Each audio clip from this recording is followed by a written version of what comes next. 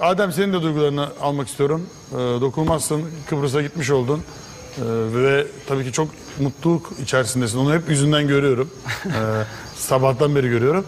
Ama bugünle ilgili bir değerlendirme yapmanı istiyorum. Tabii gerçekten çok zor bir dönemeçe girdik. Kıbrıs öncesi çok güçlü rakipler var. Çok büyük mücadeleler veriyoruz. Survivor'da yaşadığımız en zorlu mücadeleleri üst üste birbirimizle yarışarak gösteriyoruz. Ben şanslıydım belki de. Belki de o gün daha iyi odaklandım oyuna. Bireysel dokunulmazlığı kazandım. Dokunulmazlık oyununu kazandım. Serhat'la final oynamıştık. Serhat da çok hızlıydı o gün. Yani gerçekten de çok büyük acılar çekerek ikimiz de oynadık. Ya benim belim tutuldu. Zaten bel fıtığım vardı. Oyunda canım yanmasına rağmen devam ettim. Çünkü bir amacım vardı, bir hedefim vardı. Yarıda bırakmak istemedim. Kendi kaderimi açıkçası kendim çizmek istedim. Çünkü belki yine Kıbrıs'a gidecektim. Belki destekleyen halkımız beni bir şekilde Kıbrıs'a gönderecekti veya gidemeyecektim. Ama en azından böyle bir şansım varken onu değerlendirmek istedim.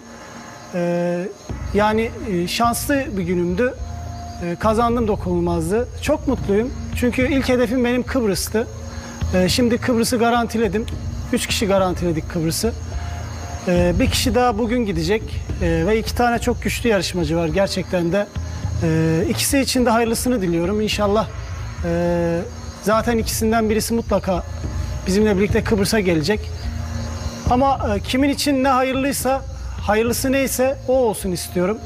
Hakkımızda hayırlısı olsun. Yani gerçekten de Survivor'da çok şey öğrendik. Hem burada öğretmen olduk hem öğrenci olduk. Hepimizin hataları oldu. Benim de hatalarım oldu. Tabii ki hiç kimse dört dörtlük değil. İnşallah hatalarımız bizi izleyenler, sevenlerimize ibret olmuştur. Doğrularımız da bir şekilde izleyenlere örnek olmuştur inşallah. Bu saatten sonra artık